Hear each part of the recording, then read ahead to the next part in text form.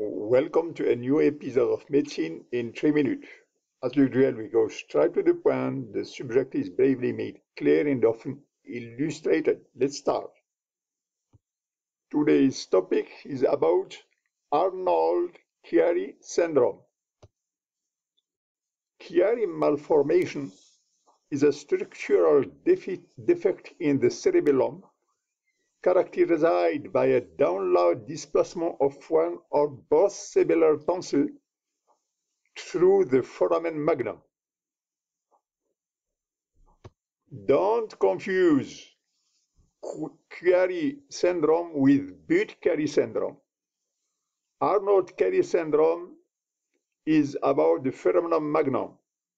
Budd-Chiari syndrome, on the other hand, is caused by occlusion of hepatic vein with a triad of abdominal pain, ascites, liver enlargement, and formation of blood clot in the hepatic vein. Here's a normal cerebellum and a normal tonsil, and here there is malformation, the descending downward of the tonsil. From the epidemiology point of view, congenital Chiari malformation, there is tonsillar herniation for 1 per 1,000 births. Women are 3 times more than men to have congenital Chiari malformation. In normal adults, posterior fossa comprise 27% of the total intracranial space. In adults with Chiari type 1, it is only 21%. To establish an accurate diagnosis is essential. Headache begins in the back of the head, irradiating forward, associated with coughing and sneezing, or lifting a heavy object, with trouble swallowing, difficulty swallowing, vomiting, dizziness, neck pain, unsteady gait, and scoliosis, curvature of the spine related to spinal cord impairment.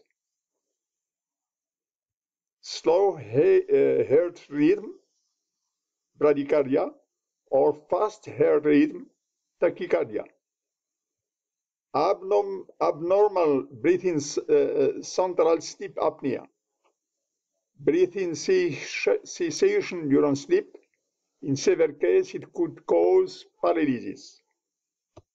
In addition, poor hand coordination, gait disturbance, and unsteady gait. Arnold-Chiari syndrome, cerebellum has tonsil. Tonsil herniate down and push down.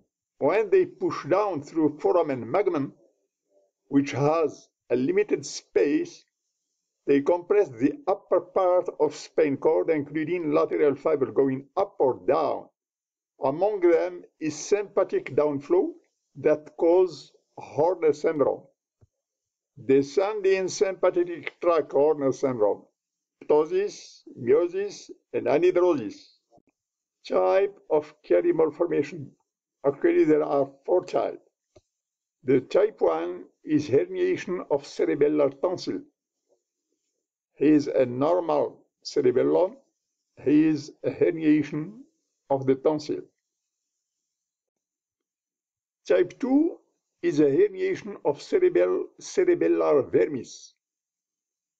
Here is the area of the vermis, and here is the area of the paravermis. Actually, in type 2 is the herniation of the vermis, accompanied by hydrocephalus and myelomeningocele.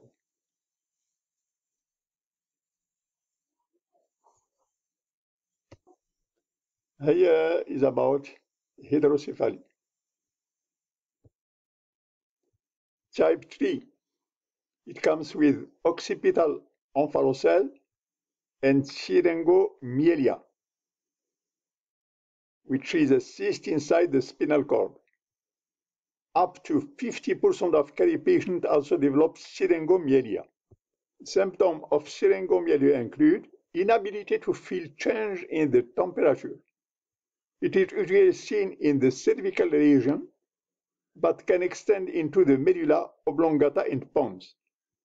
Stiffness in the back, shoulder, arm, and leg, pain, head weakness, and numbness.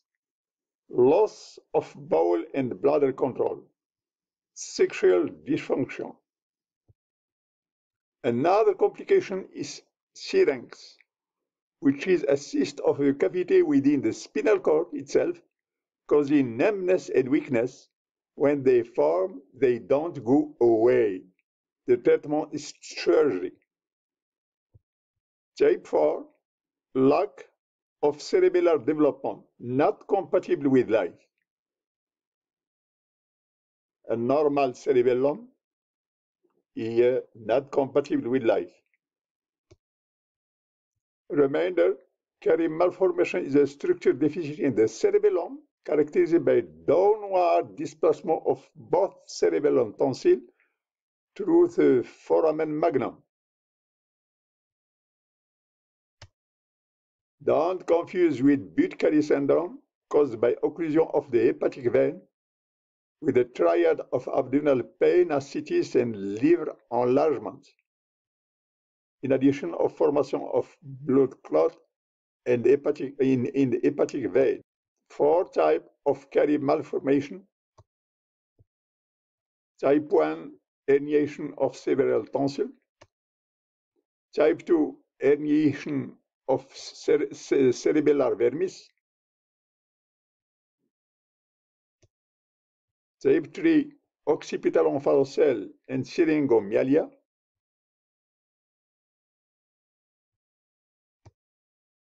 Complication of syringomyelia is a syrinx, which is treated by surgery.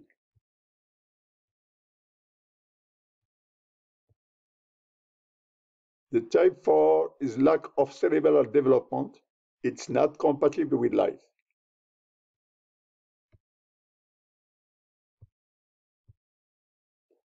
Thank you for watching this episode of Medicine in 3 minutes. Would you like to click the button like and subscribe? Your comments are very welcome. Thank you.